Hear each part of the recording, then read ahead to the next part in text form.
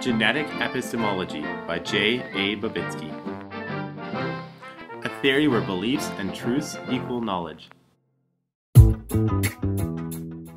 The goal of genetic epistemology is to connect the legitimacy of knowledge to how the knowledge was obtained or created. In this comic book, you will meet the superhero that discovered genetic epistemology and its important in education today. Jean Piaget was born in 1896 in a French village in Switzerland. Though he did not consider himself a psychologist, he did, however, have a special interest in psychoanalysis.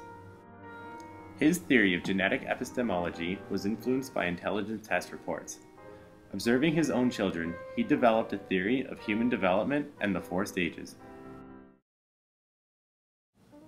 The key features of the sensory motor stage are rudimentary perceptual abilities, reflective movements, inability to mentally represent unseen objects, and non-random movements in response to sensations.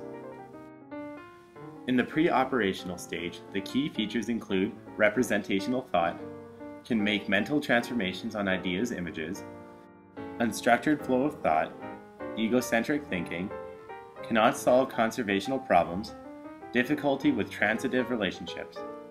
By the concrete operational stage, children have mastered the concept of conservation, can take others' perceptual perceptives, can perform operations on concrete ideas and objectives. However, they cannot perform mental operations on abstract or hypothetical elements and find it difficult understanding relationships among relationships. And finally, in the formal operational stage, children can perform all the cognitive abilities described and begin the accumulation of knowledge and skills. Using what we know from Piaget's theory, we can modify learning environments according to the developmental stages of the children.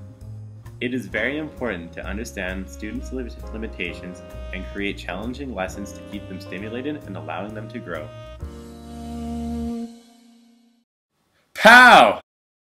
If you wish to further your knowledge, please check out these links.